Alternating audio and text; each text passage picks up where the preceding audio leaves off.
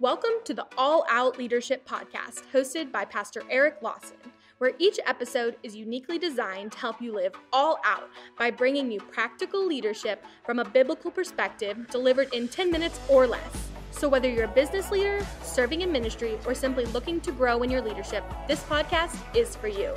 Before we dive into this week's topic, make sure to subscribe to the podcast and download the show notes at ericlawson.com/podcast. And while you're at it, feel free to share the content on social media. Now, let's join Pastor Eric for this week's conversation.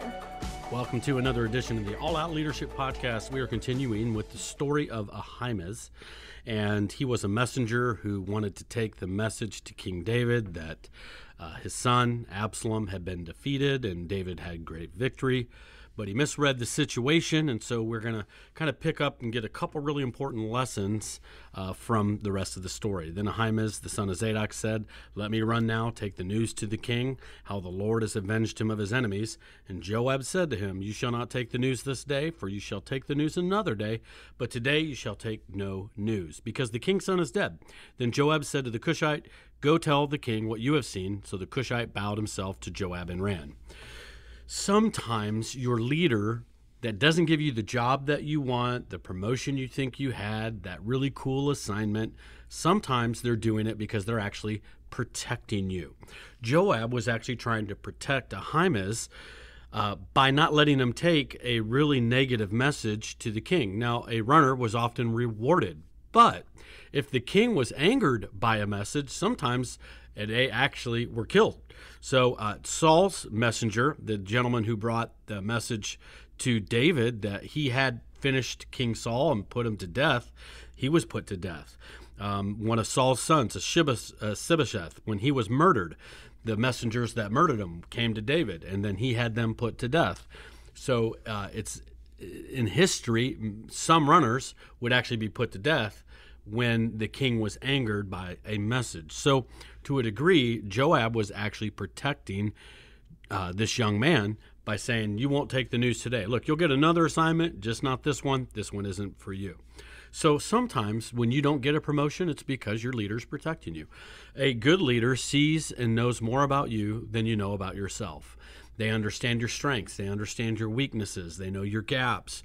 And there's times when we as leaders, we're looking at our team, we're looking at our staff, and we go, this person's ready for this assignment. This person's not ready for this particular assignment.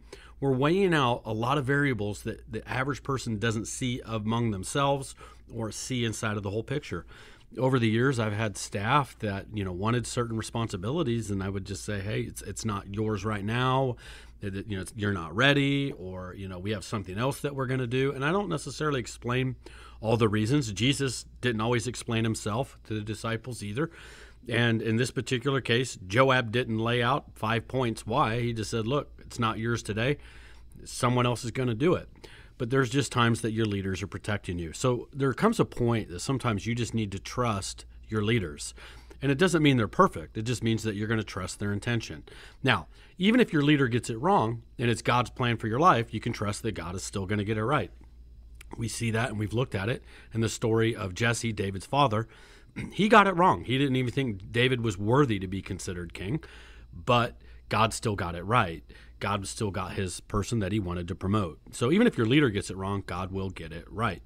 So just know sometimes they're protecting you. There's staff that have, pushed and shoved their way into certain situations that I knew they weren't ready for, and ultimately it hurts them. It backfires on them because they weren't ready for it. And that's really the next thing we're going to see. So, and Ahimaaz said to son of Zadok, said to Joab, "But whatever happens, please let me run behind the Cushite." So Joab said, "Why will you run, my son, since you have no news ready?" But whatever happens, he said, "Let me run." So he said to him, "Run." Then Ahimaaz ran by the way of the plain and outran the Cushite. Here's the second thing that we see. You can manipulate yourself out of the perfect will of God into the permissible will of God. There comes a point that you know how to word things, manipulate things, pressure things, work the system to where your leader finally gives up and goes, okay. And that's what Ahimaaz did. Joab got like, I don't have the emotional energy to deal with this right now. Go ahead.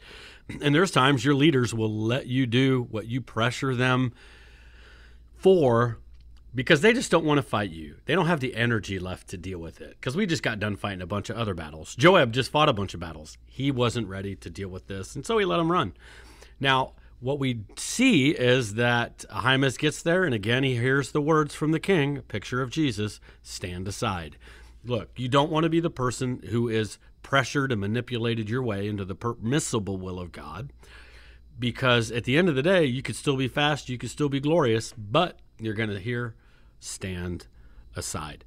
Now, we see this principle in the life of a man named Balaam. You go back into Numbers chapter 22, Balaam was a prophet, and we don't have a lot of historical context on him, but what we do see is God says, look, the king of Moab is going to send messengers to you to come and curse Israel, but don't go down with them. And so he says, hey, I can't go with you guys. And so then the king sends back other messengers, and then he kind of goes, well, I can't go down with you, even if you offered me a bunch of money, hint, hint. And so he pressures God and says, hey, God. And God says, okay, you can go down, but then don't say anything other than I'm going to say over them. And what we see is that was the beginning of him really moving into the permissible will of God. His donkey speaks to him along the way, because there's an angel of the Lord that's actually going to put him to death. This donkey sees this, moves out of his way. It's a great story, a lot of good implications in there, and you can have a lot of fun play with words on the mule that God used to protect Balaam. But anyway, the point is this: you can manipulate your way into the permissible will of God, but it will bring consequences. You don't want the permissible will of God. You want the perfect will of God. God, I could change that person if you just let me marry them. You don't want the permissible will of God. You want God's best for your life. God, I know that new job offer, there's no church in the area, but you know what? You don't want the permissible will of God. You want the perfect will of God. And so don't manipulate to get what you want. Don't demand your rights. Trust God at the end of the day, because when you finish your race, you want to hear, well done, not stand aside. One more important lesson from the story of Ahimaaz next week. Thank you for joining us on the All Out Leadership Podcast. We hope you gained new biblical insight that challenged you to grow in your leadership.